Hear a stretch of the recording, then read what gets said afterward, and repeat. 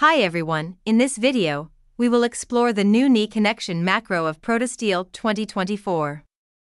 The knee connection is similar to Apex haunch connection, but you can use this to connect portal rafters to columns where you don't want to use a standard haunch connection.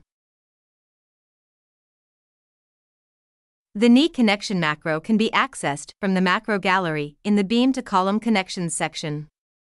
Just like we do for the other macros, for creating a knee connection, we select the macro, and we select the members to be connected.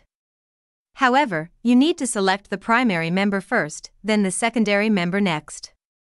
Then, the knee connection has been created. We can now customize this connection macro. Hitting M and Enter buttons, I open the macro settings window.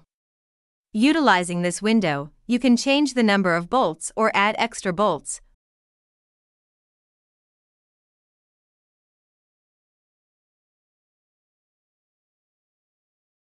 Once you click on the Apply button, the changes you do in the window gets applied instantly.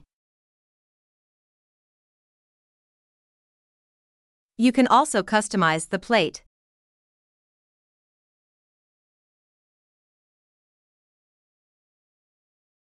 weld, and bolt diameters by simply inserting some values here on this window. Also, you can save this customized macro for further use by utilizing the Macro Presets tab of the Macro Settings window.